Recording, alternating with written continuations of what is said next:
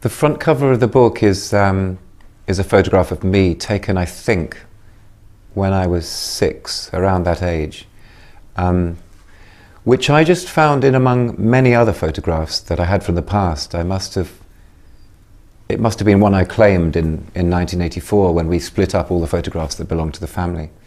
The reason why I thought it was so perfect for the book was because it's me as I could have been, as I was, obviously, when I was 6, but as I could have been still now. So it's this other version of me before the sudden death of my mother. And you see all the qualities there, right there on the front of the book. You see this kind of ebullience. You see, I just look so full of life and confidence. I almost look brash. And not long after that, I became someone else. So I just thought that picture works so perfectly with the title, This Party's Got to Stop. You see this young boy running towards you full of life. You've got a title like that, you know something's about to happen. The house on Summerdown Road is the only house I ever knew as a child. It's the house I was born in and the house I grew up in. But, so, you know, 17, 18 years of experience of that house. But not just that. The house had been in my family for some 50 years.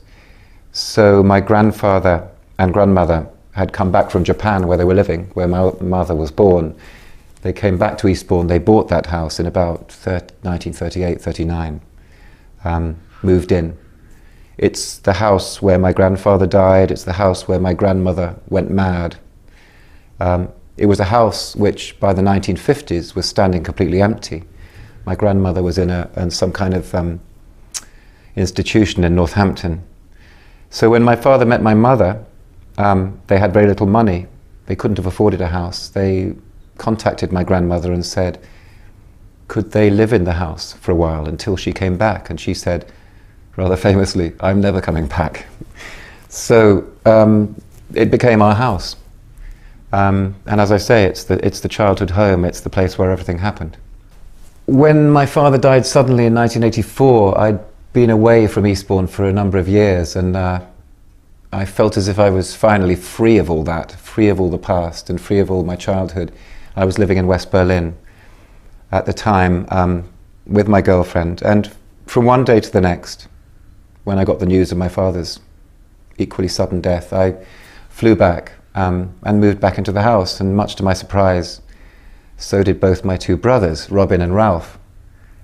And my youngest brother, Ralph, had a wife, Vivian, and a little baby, a 6-month-old baby as well. So there were suddenly 5 of us, all living in this place together. We were like children again, I suppose. Even though we were in our 20s, we were like children again, but with no parents. So there was no one to control us. And I guess what happened in the 7 months that we lived there was a kind of it became a period of kind of anarchy. On the one hand, you had a very small family with a baby trying to make their way. On the other hand, you had these 2 brothers who kept their drugs in the larder next to the baby food and were playing music all night and going up to London to parties. And these 2, as you can imagine, didn't work terribly well together. I mean, the odd thing is that I thought myself and Robin were the normal ones at the time. Now I look back on it, I think, no, it was the other way around. The way in which I constructed the book was curious. At the beginning, when I started, I thought it was going to be a very simple book, starting with the death of my father, ending with us moving out of the house when we'd sold it. The lovely last scene of, we forgot about my father's bed. You know, it was midday, we had to leave the house. It had to be empty. And we had to drag my father's bed up the garden and put it on the bonfire. So as we left the house and climbed into cars and drove away, there was this thick plume of oily smoke rising up behind the hedge. I thought, great beginning, great ending, I just have to do the middle. I did that a couple of times and it just didn't work. I then realized that the book had to become something else. I had to kind of find ways of throwing light on that time in 1984. I had to create more resonance and more tension. And I did that by going to see some other members of my family who I hadn't seen for a long time, asking them questions, both about myself and my brothers and about my parents. And, you know, what were we like? actually, was my big question. What was I like? What were they like? And they were all extraordinary characters, these members of my family. You know, you have Auntie Beth living in a tottering 3-story cottage on the outskirts of Stroud, alone, been alone there for 20 years, 25 years. You can hardly get into her house because she has Diogenes syndrome, I think it's called, which is something that happens to a lot of old people. They lose the ability to distinguish between possessions and rubbish. So all the rubbish remains in the house, and there are pathways through it. So when I arrived at Auntie Beth's house, for instance, she said very sweetly, "I've cleared a space for you." She meant that quite literally. There was a little space in the corner of the living room where I was able to sit.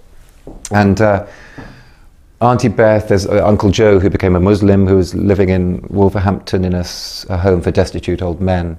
And the book builds up with these encounters to a reunion, or a possible reunion, with my long-lost brother, because this Party's Got to Stop is actually many things. It's a portrait of an eccentric family. It's a picture of a family dealing with grief and loss and death.